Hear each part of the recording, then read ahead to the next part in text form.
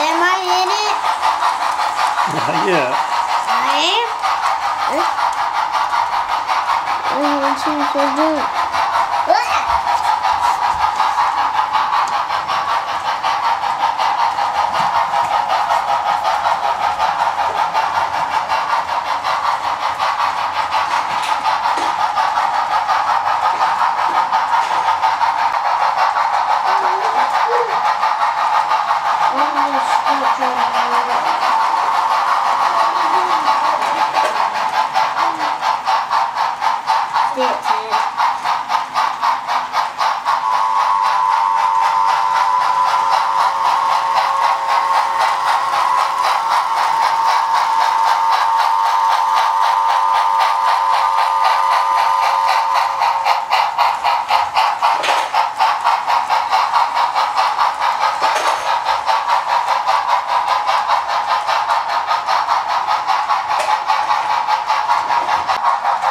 Welcome to the February 2011 video blog.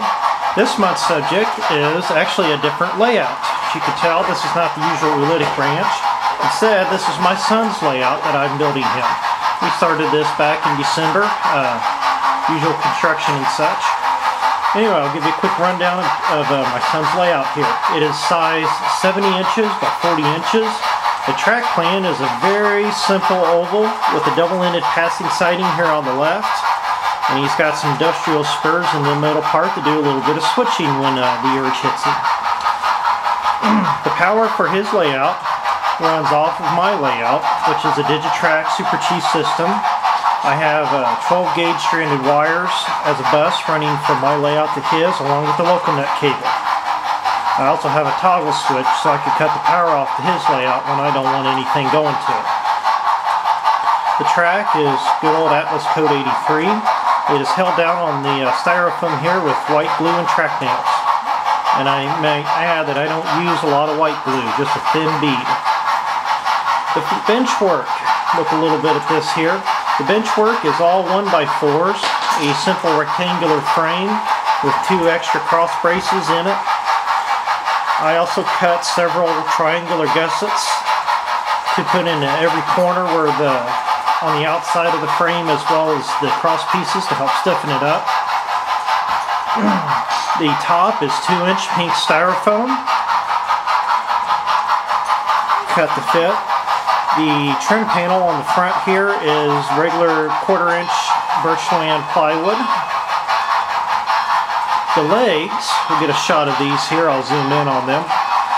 The legs are actually from my scrap pile. 3/4-inch birch I ripped into 2-inch strips on my table saw, and then cut them to 20 inches in length and glued them into an L-shaped girder, more or less. So it makes a very nice strong table leg. As I said, they're 20 inches tall. The layout is set to come up right to the bottom of my son's belly when he's standing, or as you can see here, a really good height for him, sitting in a kid's chair. If I were to make the legs any longer, I would probably put an extra brace in to stabilize it, but in all honesty, the thing is very, very solid. All in all, I'd say the bench work for this layout, table and legs and styrofoam, probably weighs not much more than 10 or 12 pounds. Very, very light, which is a big plus. Okay.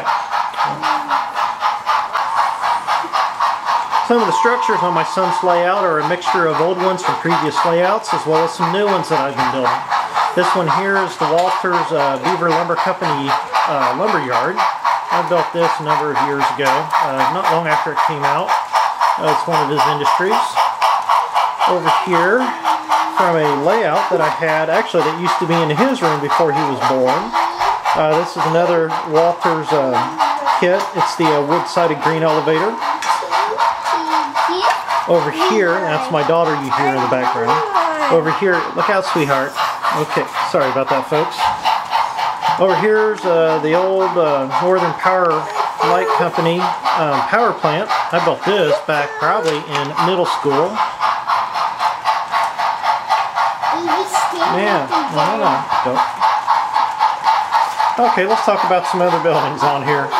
In the back is another old Walters kit from years ago.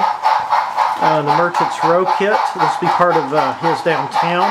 We have a couple of other buildings here, brick buildings. I can't remember if they're Walters or design preservation models.